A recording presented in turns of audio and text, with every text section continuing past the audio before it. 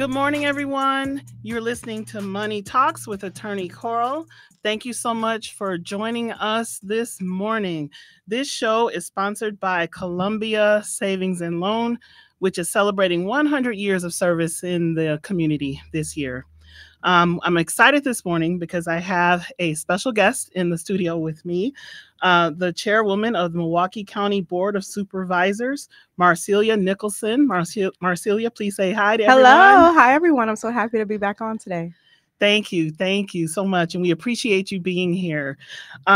Before we go forward and talk a little more with the chairwoman, I'd like to just thank everyone because the last time I was here, I had representatives of Port Washington State Bank on, and along with a representative of Columbia Savings and Loan, Ms.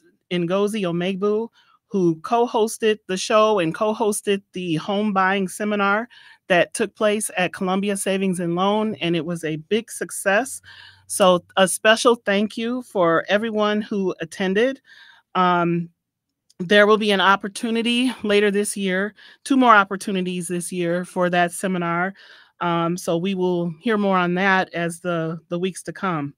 There's also other Columbia business to get caught up on. This past Tuesday, Horicon Bank made a $250,000 deposit into Columbia Savings and Loan. There was a very nice press conference that was organized by Sandy Robinson and Faith Colas. So a special thank you to them for organizing that event in order for that check to be presented. And again, thanks to Horicon Bank for making that deposit into the bank. And thank everyone for their hard work and efforts that organized that event and the reception that followed, which was catered by a restaurant known as Ready to Roll at 2238 North Farwell Avenue. So everything was fabulous. So just to bring you up to date a little bit, recently, several of the directors, including the president and CEO of Columbia Savings and Loan, Mr. Ernest Jones, and several other directors went before a committee, a subcommittee of the Milwaukee County Board, the Finance Committee, to have them consider a resolution to support the state's only Black-owned bank. It is the 6th oldest Black-owned bank in the country, and it's marking this year 100 years of service in the community. So the bank, in honor of those years of service, is launching or has launched a campaign or an initiative to help 100 families to become homeowners by the end of the year of 2024. And so that is a segue as to the reason that the chairwoman is in the studio with me this morning. There was a resolution that was brought before this committee, and it was spearheaded by Chairwoman Marcelia Nicholson, Supervisors Johnson, Cogs-Jones, Taylor from District 5, Martinez, Rowland, and Taylor from District 7, and I believe Clancy as well.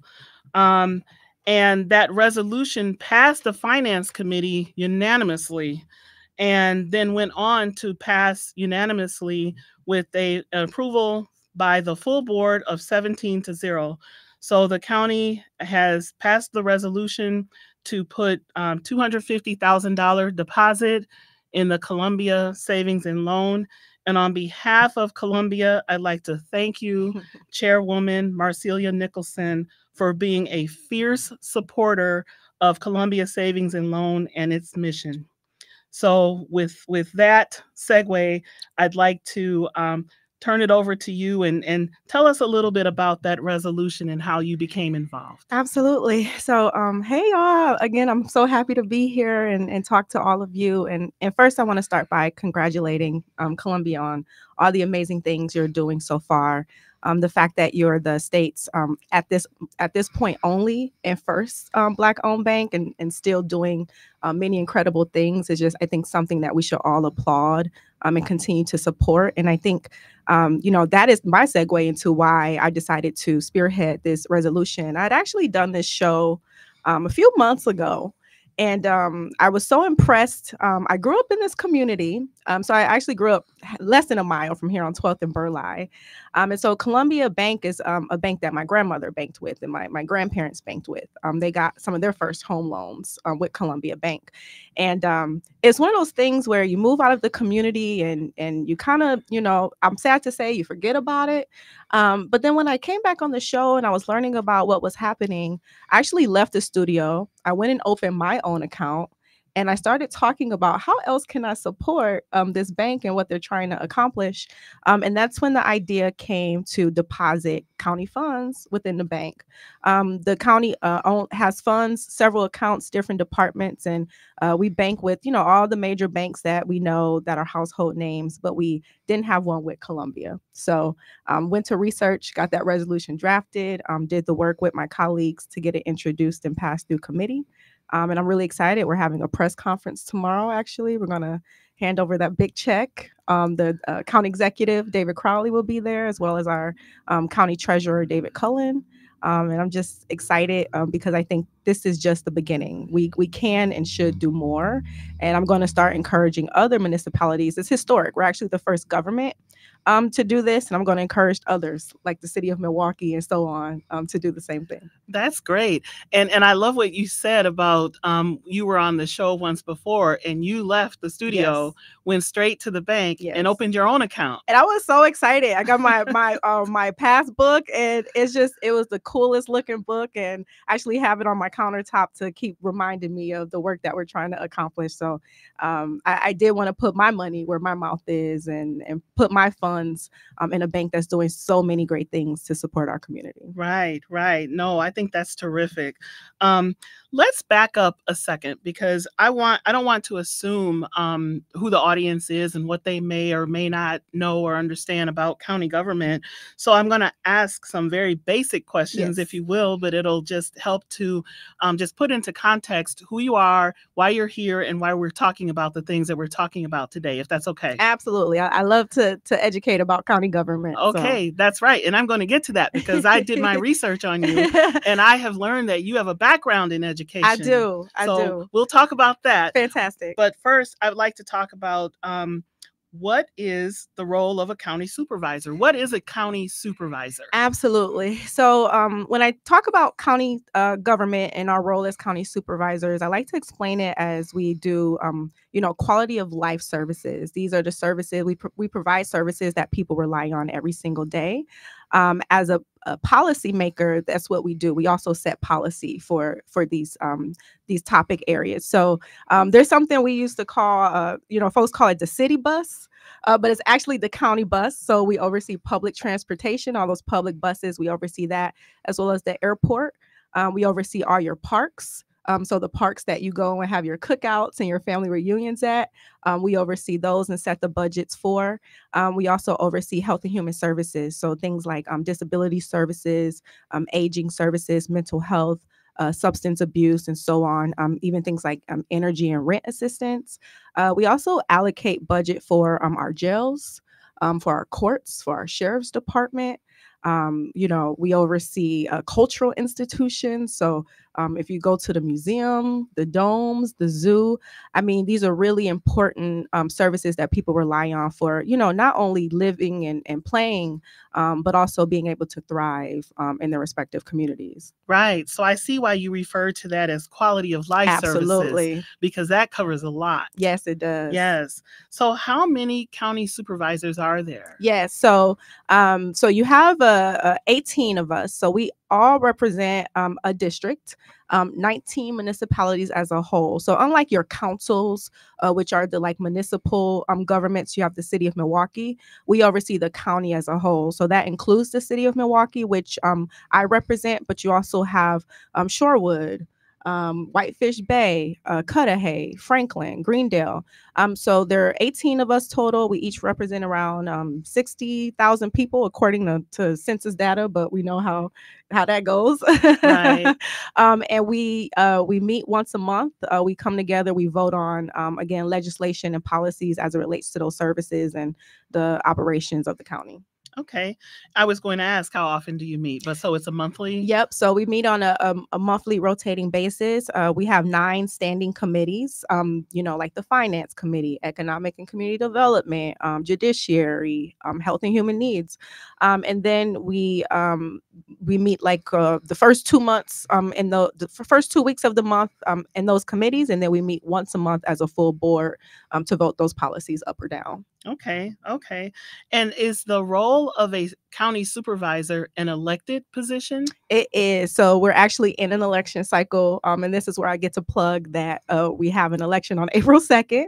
That includes your county board of supervisors, your mayor, your county executive, your alderpersons and judicial branch and so on and so forth. But we are elected on a 2-year basis. So our terms are 2 years and we're elected in the spring cycle. Okay. Okay. And it's by district. So people ask me as chairwoman, like, can anybody vote for you since you're the chairwoman? No. I represent the 10th district. So my constituency votes for me within that district, just like the other 17. And we depend on you to, do this work. So thank y'all for voting. Sure. So what are the boundaries of the 10th district? Oh boy. So and we just got through with redistricting in 2022. They call my district Florida because it has a little bit of everything and it has such a weird shape. So I represent the 3rd ward. So I have the 3rd ward, parts of downtown. I border the Pfizer Forum. I then go up the Marquette interchange. So the Marquette campus and surrounding communities are in my district. I then go as west as bordering Washington Park. I at one point represented that park, but lost it during redistricting. I go north to Sherman Boulevard, to Townsend. Okay. So it's a large swath. I also have portions of 53206. 27th Street is my boundary. Okay. On my western end. And the 3rd ward is my most eastern boundary. Okay. Okay. I thought that I had seen in research that you represented the 5th district. Was that, was I wrong? Was the 5th. It used to be the fabulous 5th. Okay. But then when they did redistricting, they kind of moved us over and they had to change the number. So now I'm in the 10th district. Okay. Yeah. Okay. Yeah. So I understand now because when you were describing the 10th, I thought, well, wait a second. That's some of what I knew to be in the 5th because I looked up what it consisted of. Yep. And so it was part of it. So, Yep. okay, redistricting Yep. changed some things around a little bit. Exactly. My first 6 years in office, I represented the 5th. And for the last 2, it's now the 10th, and it's largely the same. Just, it shifted a little bit north. I lost some swaths of downtown, but it's largely the same. And then they just changed the numbers around because of some districts changed a lot more than mine did, and they just had to make it make sense. Okay. Mhm. Okay. So there was another thing that I just wanted to touch on, even though we're right at the tail end of Women's History Month. Yes. But when I visited your office Yes. that time, you showed me there was like a 50-50. Yeah. Explain what that's all about. Thank you for asking me about that. It's so exciting. And we actually just celebrated on the 21st this milestone. And I hosted a tea party last Sunday to celebrate this milestone with other women across government. But for the first time in Milwaukee County history, our board is now officially half or 50% women. So we're electing more women, every election cycle, whether it's the city council, whether it's your first black woman chair, whether it's in the state government or, the school board, we're electing more women. And I think it's important that we pause and celebrate that because growing up, I didn't grow up in a political family really. And I never in a million years thought I'd be here. No one looked like me who did it. And quite frankly, a lot of women don't do it. until now. We're taking Right. over, and Beyonce has the song, Uh, uh, "Who Runs the World, Girls," right? And right. so Right. I think it's important that we lift this milestone and let girls across Milwaukee know that they can do this too, and they too can lead and help shape our community. So this is the first time in the history of the board that it's been The 50% first time, women. yep, Milwaukee County has been incorporated since maybe I think it's 1863 or something, like 67 maybe, and for the first time, we're half women. Wow. So that is an achievement in and of itself. Absolutely, and Yeah. it's no easy feat. I mean, this is hard work, and I hear it all the time. I could never run for office for every rhyme or reason, but it's important that again we lift this because it's challenging work. It's hard. It's quite frankly a sacrifice, and women are already doing so much in our communities. We're the caretakers, right? We're Right. the ones that people rely on and fall back on. I mean, even in the workplace, we're the one doing all the work, getting none of the credit.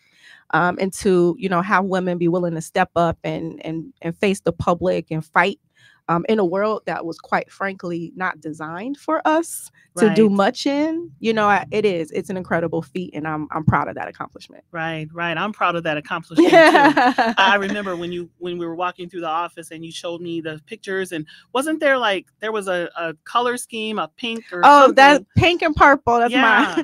that's my favorite. Those are my two favorite colors, and I'm a very soft individual. I never felt like I had to play a part or a role to do this work, and I really do lean into that femininity. That's a So strength. when you come into my board office, the walls is wall to wall panel wood paneling. It looks like a judicial office or something like It that. does. And my chairs are pink. You'll see flowers. You'll smell perfume, and you're gonna know who I am. I'm a Right. woman. Absolutely. Absolutely. And there's power in that. Yes, I wish that more women understood that. I think leaning into femininity is a strength because that's absolutely. our God given nature. That's That's exactly who we right. are. That's And I exactly know right. when I walked in your office, and yeah, I've been in many judges' chambers as a trial lawyer, but I wanted to just hop on one of those chairs and Yeah, lay down and take a nap.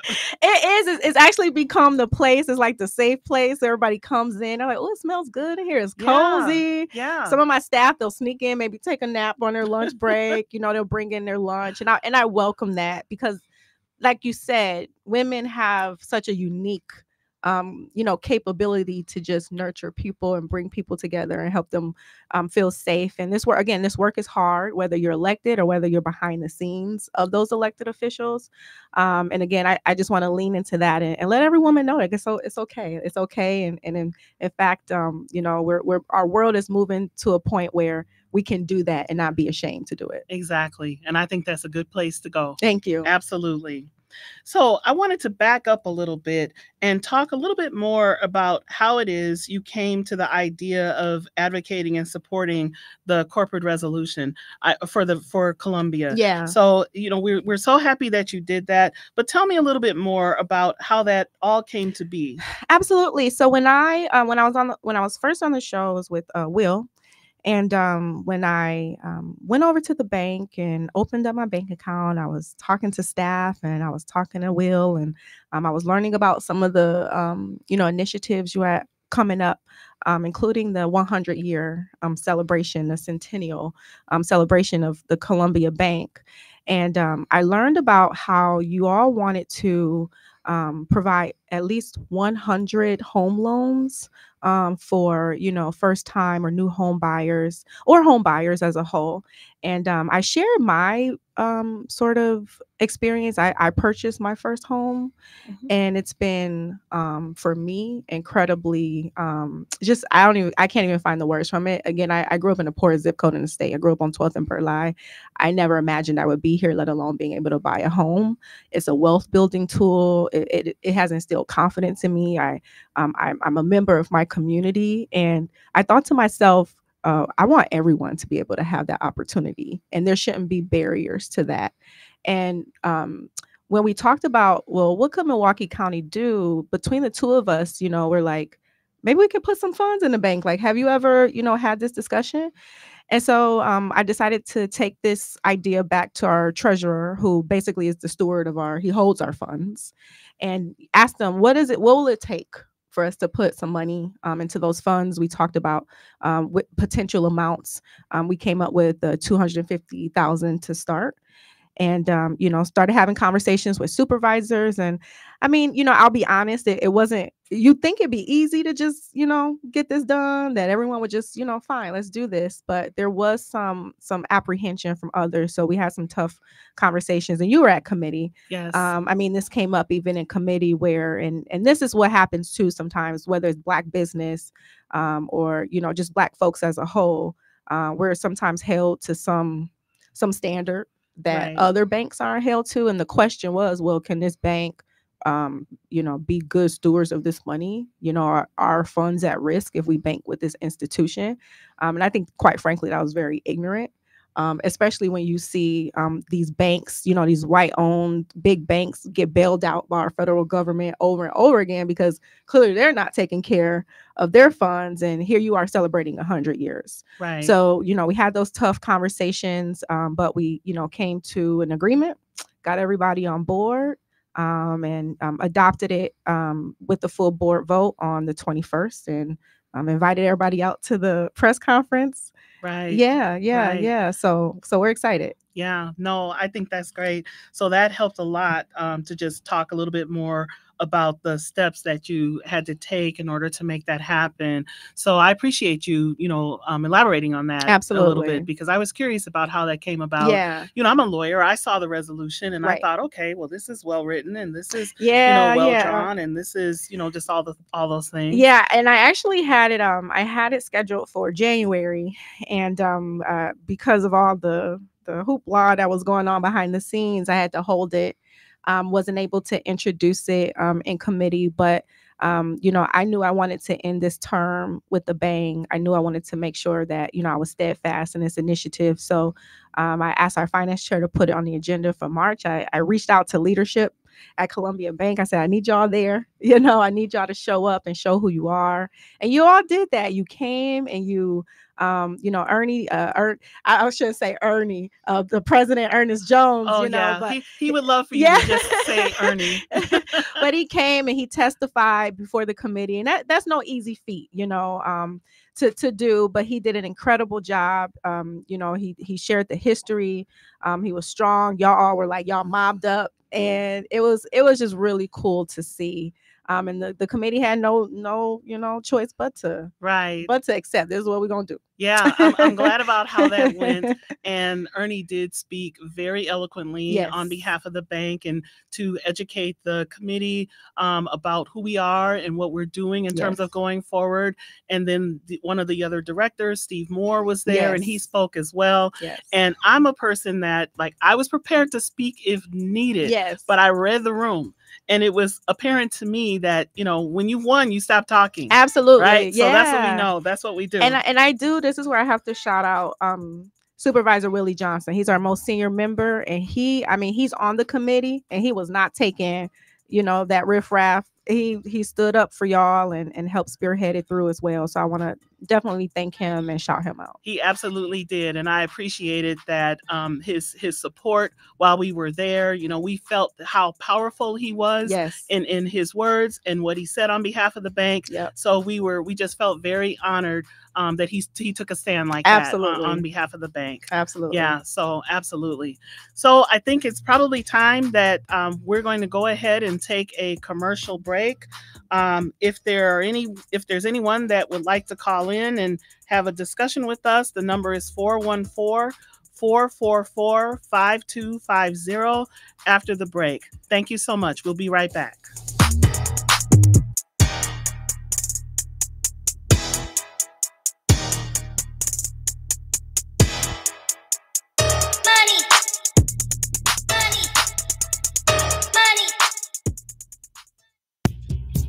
March is Women's History Month. A lifetime of service to Milwaukee Public School students has led to an extraordinary honor for Joyce A. Hall, a longtime public school educator. On Friday, December 10, 2021, the George Washington Carver Academy's library was renamed in honor of Joyce, a teacher and volunteer tutor for nearly 60 years. We salute Joyce Hall during Women's History Month. This moment in women's history was brought to you by U.S. Bank. U.S. Bank has more than 50 locations in the greater Milwaukee area. Visit usbank.com to find a location near you. U.S. Bank, a member of FDIC. Increase in taxes while families are paying more for everything from gas to groceries is wrong. Milwaukee voters should oppose increase in property taxes by nearly 30% in order to provide increased funding yet again to Milwaukee Public Schools. They've already wasted nearly $1 billion in new taxpayer funding, and now they want more? They don't even have a plan on how they'll spend it. Enough is enough. Milwaukee voters should just say no. Paid for by Enough is Enough. Vote no. Get ready, Wisconsin. The Black Child Development Institute is expanding its village statewide. Join us for an unforgettable evening of celebration and empowerment at our gala on Saturday, May 4th, 2024 at the Hilton Milwaukee City Center. Tickets are available for $150 per person and sponsorships are available. Adorn yourself in formal African attire as we celebrate this momentous occasion and the growth of our village. For more information and to purchase tickets, call 414-236-5641 or visit bcdi-wisconsin.org. That is 414-236-5641 or bcdi-wisconsin.org. Don't miss out on this unforgettable event. Together, let's build a brighter future for Wisconsin's children. The Center for Teaching Entrepreneurship presents its third annual Big Head Soiree, Thursday, May 16th at the Marcus Performing Arts Center in the Bradley Pavilion. I'm Andrea Williams, and I'll be your host for this spectacular event. It's designed to salute the co-founder, Miss Radonna Rogers, as she loved to wear big hats, and this is one way we honor her. We will also celebrate and recognize the accomplishments of Milwaukee's leaders in entrepreneurial ventures. TTE was founded with the mission in mind to help young people understand business, financial literacy, and themselves, and how they can find their way into the marketplace and be productive citizens. We have found a great way to educate, stimulate, and advance what we're doing within this community. So ladies, this is the time to wear your big hat, and guys, your stylish fedora. You will be treated to a delectable dinner and the sounds of Soul Sirius starting at 5:30. The program will begin at 7 with more entertainment and the awards program. Tickets are just $75. Go to Eventbrite using VHS 24 or call 414-788-8104. That's 414-788-8104. This event will kick off the spring season, so don't miss it. This event is sponsored by Wisconsin Black Chamber of Commerce, U.S. Bank, Brewers Community Foundation, and BizStart. WNOV 860 and W293CX 106.5 Milwaukee.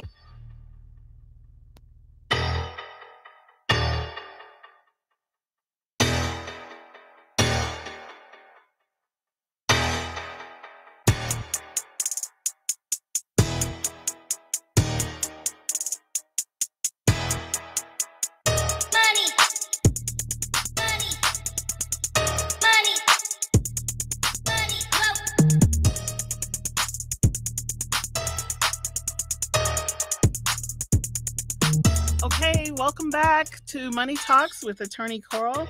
I have a guest in the studio this morning, the chairwoman of the Milwaukee County Board, Marcelia Nicholson. So welcome back. Thank you. Thanks again for having me. Yeah, thank you so much for being here. So in the first segment, you were talking a little bit about your background, saying that you grew up in the 12th and Burleigh area. Not far from here. Not far from where we are right now. So I wanted to just talk about your background a little bit. Tell us a little bit about your family, brothers and sisters, that sort of thing. Oh man. So I'm a product of Milwaukee, and a proud product of Milwaukee. I grew up on 12th and Burleigh. So a little bit about my family. My grandparents are from the South. My grandma originally from Mississippi, and my grandpa originally from Alabama. And they, like many other Black families from the South, migrated up to the North. And my grandparents both retired from manufacturing jobs. You know, we used to have those good paying manufacturing jobs. My grandpa, Rex Nord, and my grandma which was then the American Motors Company. Okay, sure. Yeah. And that used to be on Capitol Drive. Exactly. Like East Capitol Drive. Exactly. Yep. Exactly. And so my dad is one of 8. My mom is Puerto Rican, actually. And her mom also migrated from Puerto Rico to Wisconsin for that factory work. So she did a factory job on the South Side, is where my mom grew up, and her and my dad met, hit it off.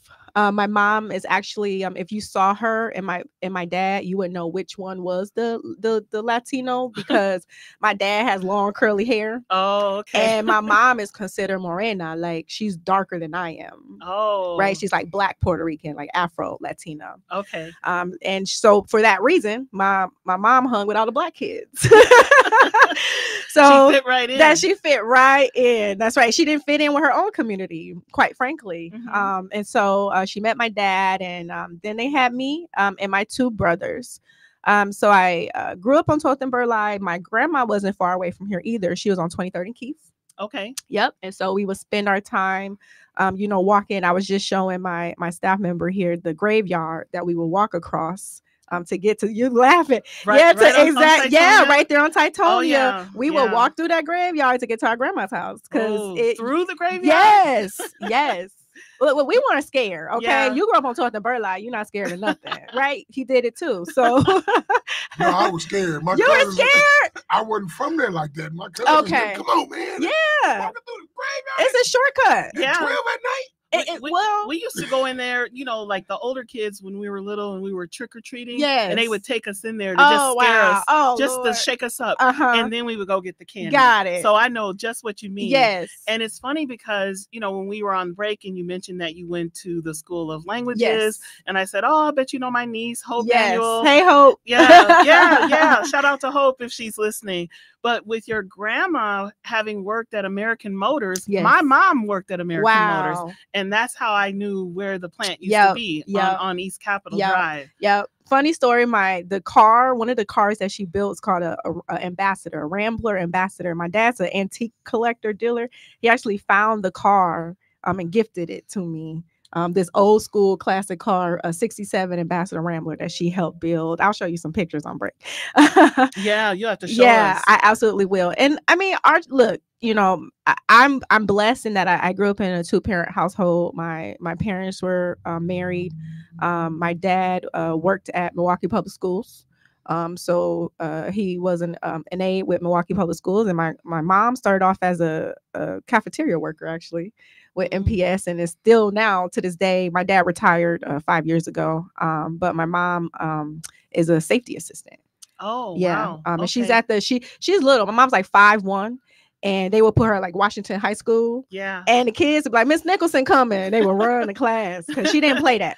Oh, she's little. She's little, but she's mighty. She packs a punch. So I grew up actually, after school programs, Parkman, my dad would do after school programming there when he worked there I guess it's Andrew S. Douglas now.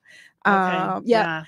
And, so, and that kind of helped, I think, shield me from a lot of the stuff that was happening. Because when my grandparents moved into the community, again, you had all these big, you had these factory jobs, these manufacturing jobs, and then all of a sudden all those jobs left. And they went to the suburbs or they went overseas, and and then now we have some of the largest unemployment in the nation. Right. And so me growing up, I was a victim of that sort of, those statistics, the gun violence. I heard gunshots at night, the gang activity moved in, you would see drug deals happening, and, being able to go into those after school programs, spending time at my grandma's house with all my cousins, it really shielded me from a lot of that. And so that's when I grew up, started working around 15, and I thought, well, I'm gonna just work, and wasn't really thinking about college, to be honest. Not that I I was actually a very bright child. I was always in the special groups, and I always read very well at an early age. But I wasn't surrounded by it. My parents hadn't gone to college. No one I knew in my family had gone to college. And it was my teachers who were like, what are you doing?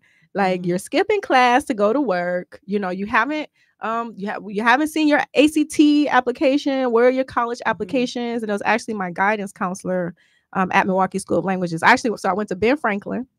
Then I went to Samuel Morris. Shout out to Dr. Onick.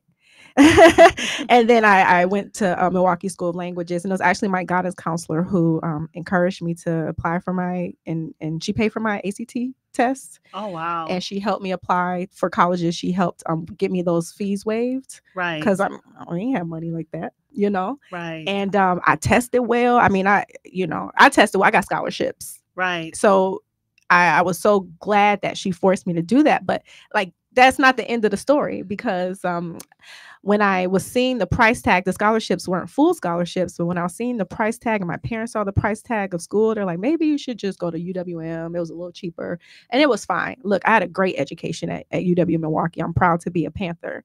But when I got to campus, I didn't know what to do. Right.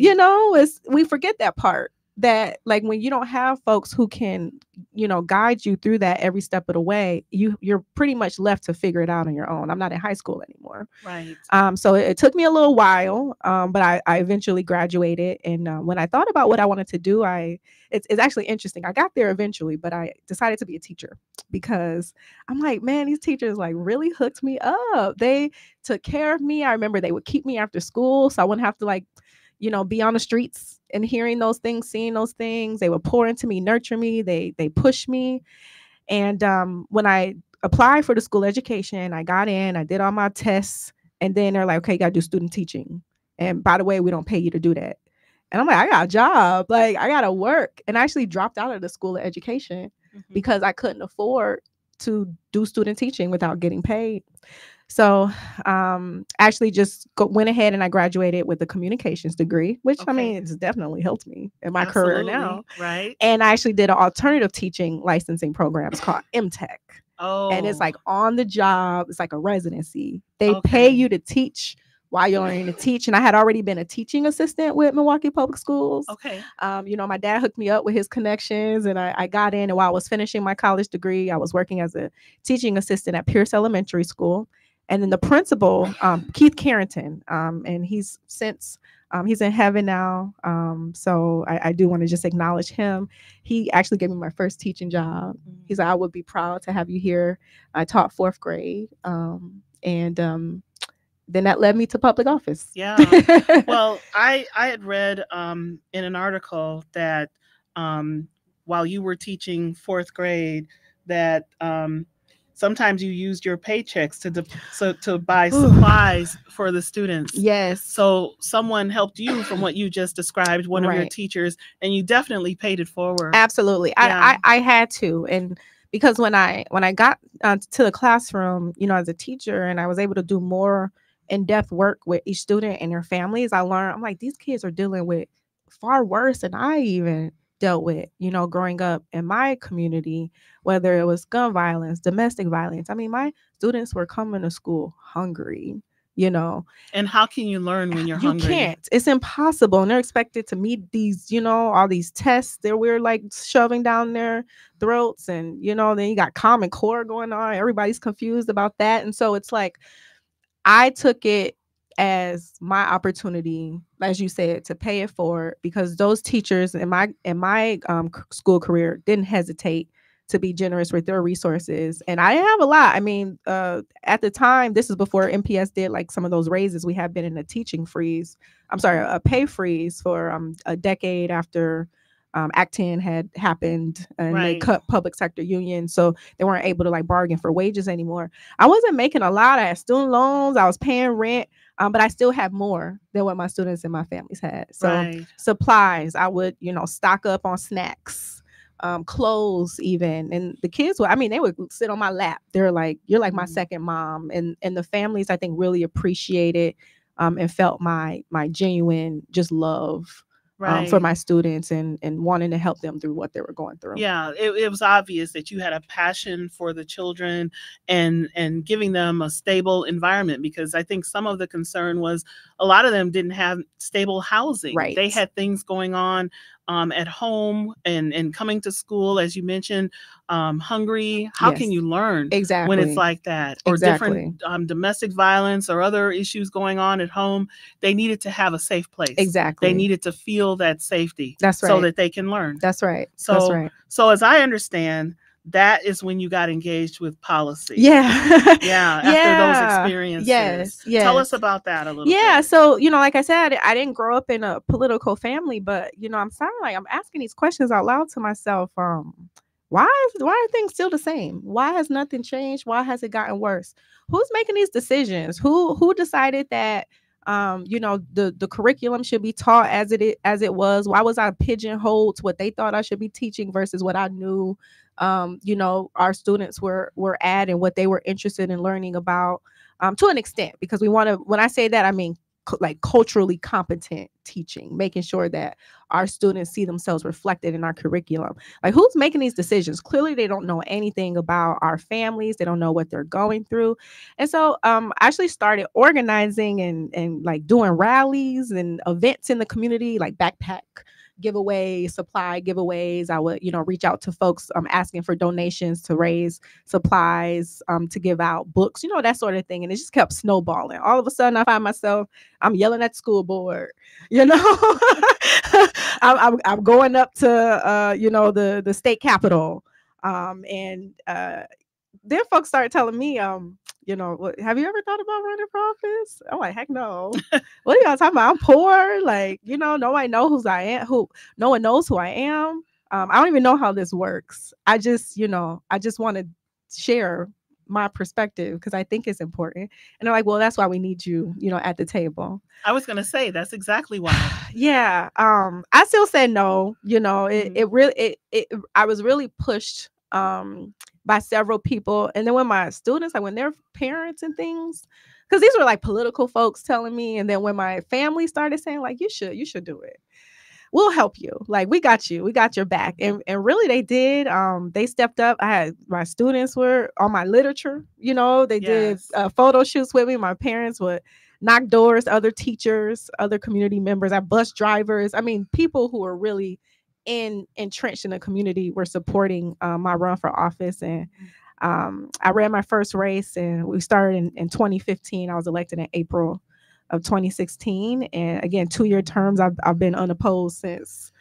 The bug has bit me. Yeah. I was gonna say, because you seem like a natural. You just seem very natural with what you're doing, and maybe that's because it kind of came from the being in the classroom and with an eye on the community and the children, and seeing some things that needed to change, and what can I do to help make things better. So that is a natural segue into the political arena. Right. All that had sort of like what was killing my confidence, all the things why I felt I wasn't qualified were actually the things that made me most qualified. Right. The fact that I'm from the community, I understand what the challenges are.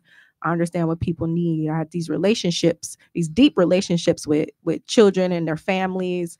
My organizing I was doing, it really did prepare me. I had no idea it had until I got there. Mm-hmm. And I'm like, oh, I could do this. Like, I ain't gonna say that. I ain't gonna say what I was just thinking in my head. But I say all this to say you'll be surprised. The folks that maybe then not so much now, because it's changed a lot. The makeup of our elected bodies have changed a lot. But it's like, if they can do it, I can definitely do it. Right. Was really like what came to mind, and all those things that definitely helped with my policy.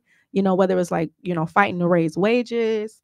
Support, entrepreneurship, and economic development, investing in parks, public transportation, advancing racial equity. Right. And, even like this bank resolution, we're, celebrating tomorrow. All of that is informed by the fact that I grew up and I love this community. Right.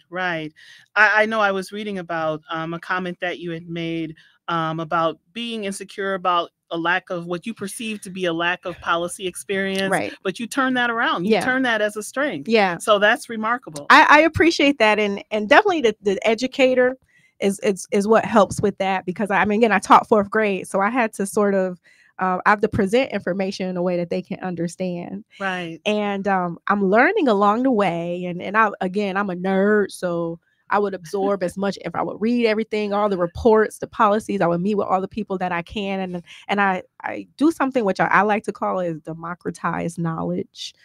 The reason why so many of us that look like us hadn't been elected before is because there's all this gatekeeping, and we didn't really know the way, the path, and we didn't know the inside. I'm like, well, okay, I'm in it. I'm learning it. So now I want to share it with everybody. Ah, so that's democratizing That's knowledge. democratizing Okay, knowledge. I got it. I got it. Because I know part of what you said too about increasing a skill set by building strong mentoring relationships, Yes. and that you challenge yourself to trust your abilities. Absolutely. So yeah, we're certainly glad that you've done that. Thank That's you. given you confidence, managerial skills, confidence in your public facing role, and you talked about earlier on in your career, but I'm looking at you and I'm thinking she's still so young.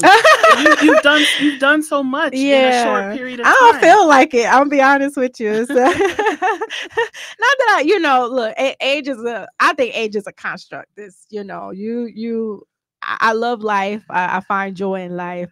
But this work can be taxing, and I've been doing it 8 years now. I feel like I've been doing it for 20 years, if that makes sense. But I am young. I'll be 36 in June. I was elected. I was 27 years old. Wow. And 27 going on 28. And our county executive is young. We're all under 40. Our county executive, our mayor. The mayor. Yes. Even Caitlin Haywood, he was elected at 19. The youngest, yeah, that's right. Yep, youngest person ever elected in the country to the state representative. And I really believe it's because we all grew up in this community. We have stewardship in this community, but we were sick and tired of folks who didn't care about us, didn't really understand the future and what the future holds for us, like making those decisions on our behalf. So I'm, I guess I'm young relatively, but yeah. But hey, that's a good thing. Yeah, that's definitely a good thing. I appreciate that. Sure. So, the notion of politics, because you mentioned that this can be taxing. It can be a little bit hectic at times. And in politics, you will always have your supporters and detractors. Oh, Lord. And you obviously have the support of your constituents. Yes. They elected you. Yes. And then they reelected you. Yes. and you're on the ballot this April. Unopposed on the 2nd. You have won the confidence and the respect of your colleagues, as evidenced by the fact that you are the chairwoman of the board. Yeah. And I'm aware that there was recently an article in the Journal Sentinel that was critical of you for expensing certain items, such as a MAC membership. That's the Milwaukee Athletic Club, I presume. Yep. With the suggestion being that you expense those items to taxpayers inappropriately. Right. So I wanted to give you an opportunity this morning because, the Journal Sentinel gets to present its side of things. Right. It's important to give you an opportunity to speak to that and address that as well. So how would you you have the opportunity now to elaborate, clarify, respond to that. So please go ahead. Yeah, thank you. And I think what you call them, detractors. I did. I call them haters. Okay. I was just trying to say it in my lawyerly way, but haters. And it's unfortunate because I'll just start with this. At Milwaukee County, we're doing a lot of amazing work, and I learned that this was put on the front of the front page of the Sunday paper. I'm glad they thought I was worthy of that. But it's for instance, we're giving $250,000 to the bank tomorrow. Why aren't they covering things like that? But I digress. That's an excellent point, though. I have to say. A lot of amazing work, and that's what they chose to write about. So it was incredibly disheartening that entire process, because the article as a whole was largely a mischaracterization, I believe, of the situation. There were some mistruths, some outright lies in the article, and I do want to dispel some of these things. So I'll start with this. This particular journalist, if we can, I'm gonna be careful here. This particular person who wrote the article was given loads and loads of documentation, and would tie me to these almost impossible deadlines to get things in so they can write that I didn't give comment within the article. But I'll talk about some of the particular expenses. So what I do want to first delineate is the article as a whole made it seem like I spent all this money and I outspent all my colleagues, and that I was rejecting their expenses so I can spend it up. So I want to be clear that as chairwoman of the board of supervisors, I run it as an organization. So I pay staff, including like chief of staff, front office interns. I pay county supervisor salaries. I also allocate funds to like district events. So each supervisor has an account that they spend. I get that myself because I'm still a county supervisor for District 10. And we have rules in place at Milwaukee County. We can't just spend money on anything. We have to submit and those things get approved. So I did not outspend my supervisors, my colleagues. And then I have a chairperson account as a whole, as an organization. So for instance, if you see us at Juneteenth, which you have, and we're walking in a parade and we're holding a banner, or we have a booth set up, I pay out of that central account. But she lumped all that money together and didn't make the delineation that I have an account and then I have a chairperson account that's for the whole board. So I did not outspend my colleagues. Now, with things, particular expenses, and I want to touch on a few of those. For the Milwaukee Athletic Club, for example, I turned over to her other examples of memberships. This is not unheard of in government. There are folks who are members of CPA organizations, Black administrator organizations. Tempo, that's like a private women's club that also holds events and has social opportunities. So, and I also didn't expense my entire membership. I'm still a member, by the way, and no, the county is not paying for it.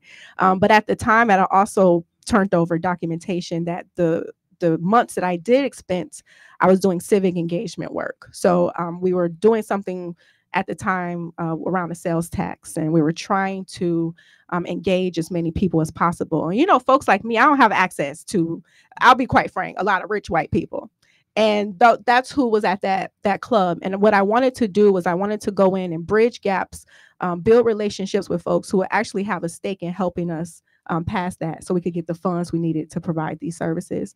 I provided my calendar. So she saw I held meetings, roundtables. I brought in the mayor, county executive, the Greater Milwaukee Committee, and so forth. And we would have a attendance list, and people would learn about Milwaukee County, why we needed this, and they would go lobby the state legislature. And the county was able to implement a 0.4% sales tax for suburban communities because the city had their own sales tax. And it's raising $84 million in revenue. For the first time, we have a budget surplus at Milwaukee County. None of that was added in the article either, right? Right. Okay. So, you know, and then I told her, okay, that was just for that time. My staff was helping me build those events, and everyone was grateful and glad that I did it. So I did want to just put that on the table that is what that particular situation was about. But then she threw in some other things, you know, talking about roller skates. So again, with the $50 roller skates, Red Arrow Park in downtown Milwaukee now has a roller skating rink. They have a roller skating series. I actually implemented that policy at Milwaukee County. Right. And I did get those, some purple skates. Okay. I did get those to skate with them, skate with the community. We did a community event at the courthouse in Red Arrow Park. And you won't see me riding those at Butler or anything like that. It wasn't for my own personal use. It was for to promote that policy, to do work, to raise awareness. And it didn't actually get a lot of attention until she talked about it in the article. So thank you for that. No, I'm glad to give you the opportunity to provide context for these things, because that's important. Yes, that it's not just a one-sided commentary. Exactly. So I know that I hear the music playing, so I know we've got to take a break. We're going to come back and have a little more to say about all of this. Absolutely. So thank you everyone for listening. We'll be right back. Thank you.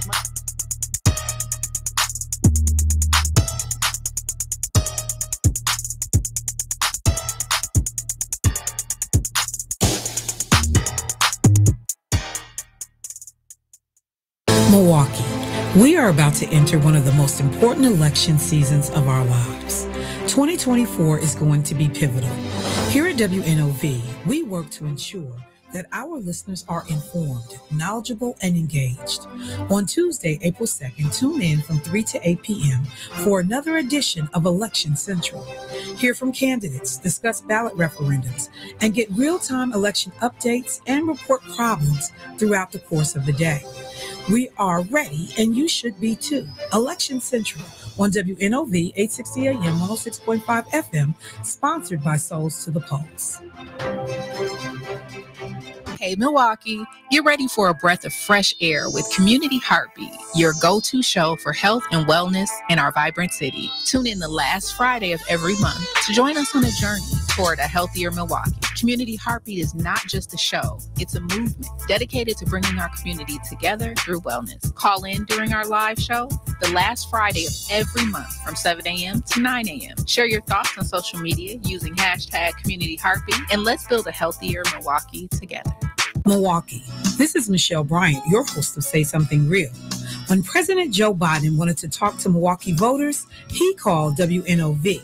And welcome President Biden to Milwaukee and to WNOV. How you doing today, sir? I'm doing well. I had a great event downtown, and I'm at the headquarters now, and we're feeling really good. It's a great day. We have a lot of we got 1,000 volunteers going out here in Wisconsin, out of Milwaukee in particular. So we are ready to roll in Wisconsin. Well, I tell you what, God love you. We win Wisconsin, we win it all. For up-to-date election information, keep it locked on WNOV 860 AM, 106.5 FM.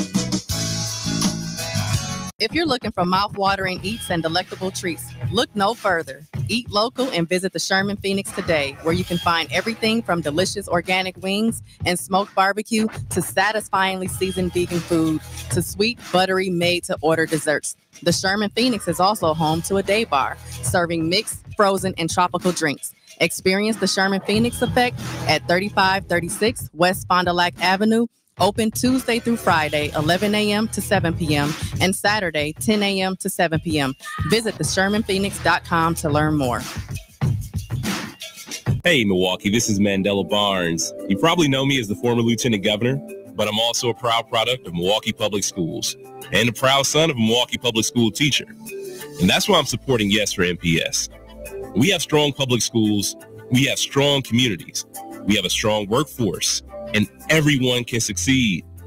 For years, we've seen Republicans in the legislature continue to fail Milwaukee students by withholding resources that force devastating cuts to our schools. This referendum is our chance to stand up for our kids and provide them with the opportunities they deserve, and say yes to their futures when so many have told them no. If the referendum fails, consequences for our children, our parents, our educators, and for the future of our city will be dire. So let's do our part, Milwaukee. Join me in voting yes for MPS on April 2nd. Paid for by the Vote Yes for MPS Committee. You're listening to WNOV 860 and W293CX 106.5 Milwaukee.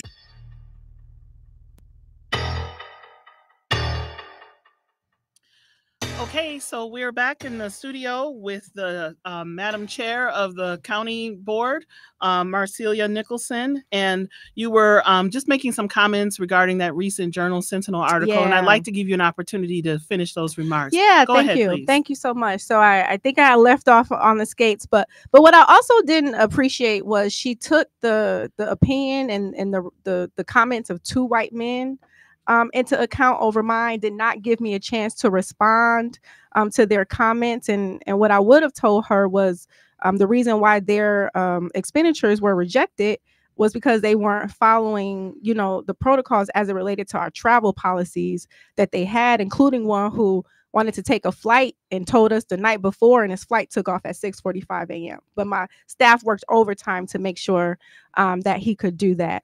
I also wanted to touch on, there's just some really petty stuff in there, including I had purchased a booster seat. I do want to say this because this is important. I'm 5'4". My predecessor was 6'7". And that diocese that I sit at to preside over those board meetings was not built for me to sit at. And I can't see over that little table. So I got a booster seat. What also wasn't mentioned was while I do get a salary, it's a part-time salary from the Milwaukee County Board. I don't receive health and benefits or anything like that. And it's quite frankly, for me, a sacrifice. I have to work a full-time job on top of that. And so I just wanted to also say that, for me, I just wanted to make sure that folks understood that I'm not out here, spending up money, that I'm really doing my best. And I want to continue to represent folks in the best way I know how. Thank you so much. I appreciate that. And as a fellow 5'4" person, I understand that you got to make some allowances in the world. So again, I'm glad to have you here today. It sounds like from everything we've talked about that your mission in the board aligns with this bank's mission in the community. And you've put your money, literally your money, where the mouth is. And now you have brought it about so that the county could put some money where the mouth is as well. So again, thank you for supporting Columbia Savings and Loan. There will be a press conference at the bank tomorrow. The county executive, David Crawley, will also be present, as I understand, to present Columbia with this $250,000 check to show its support for the campaign to put 100 families in their own homes in honor of Columbia's 100th year of service to the community. Thank you again for joining us. If you have any final words. No, thank y'all. You know where to find me. All right. Sounds good. So we're going to look forward to seeing you tomorrow. Fantastic. Thank you so much. Money Talks with Attorney Coral, sponsored by Columbia Savings and Loan.